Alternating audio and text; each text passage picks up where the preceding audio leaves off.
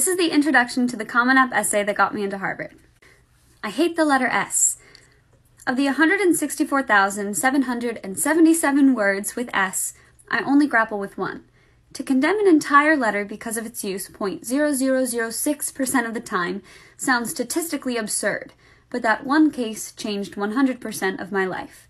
I used to have 2 parents, but now I have 1, and the S in parents isn't going anywhere. S follows me. I can't get through a day without being reminded that while my friends went out to dinner with their parents, I ate with my parent. As I write this essay, there is a blue line under the word parent telling me to check my grammar. Even Grammarly assumes that I should have parents, but Cancer doesn't listen to edit suggestions.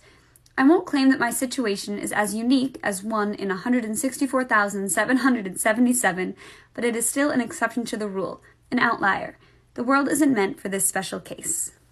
Thank you guys so much for being so supportive on my first video about my essay on the letter S, but here is part 2. The world wouldn't abandon S because of me, so I tried to abandon S. I could get away from S if I stayed busy.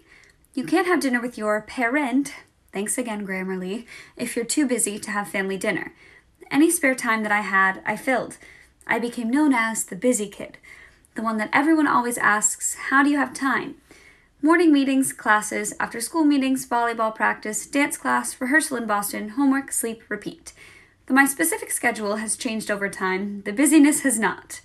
I couldn't fill the loss that S left in my life, but I could at least make sure I didn't have to think about it. There were so many things in my life that I couldn't control, so I controlled what I could, my schedule. I never succumbed to the stress of potentially overcommitting. I thrived. I hate the letter S, part 3.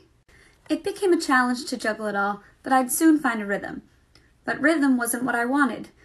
Rhythm may not have an S, but S sure liked to come by when I was idle. So I added another ball, and another, and another. Soon I noticed that the same color balls kept falling into my hands. Theater, academics, politics. I wanted to come into contact with these more and more, so I further narrowed the scope of my color wheel and increased the range of shades of my primary colors.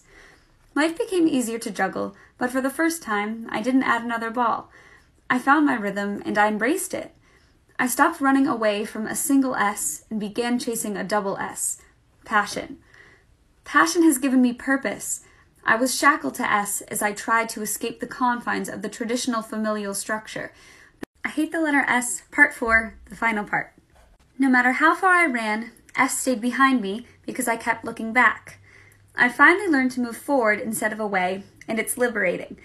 S got me moving, but it hasn't kept me going. I wish I could end here, triumphant and basking in my new inspiration, but life is more convoluted. Motivation is a double-edged sword. It keeps me facing forward, but it also keeps me from having to look back. I want to claim that I showed courage in being able to turn from S, but I can't. Motivation is what keeps S at bay. I'm not perfectly healed, but I'm perfect at navigating the best way to heal me. I don't seek out sadness, so S must stay on the sidelines. And until I am completely ready, motivation is more than enough for me.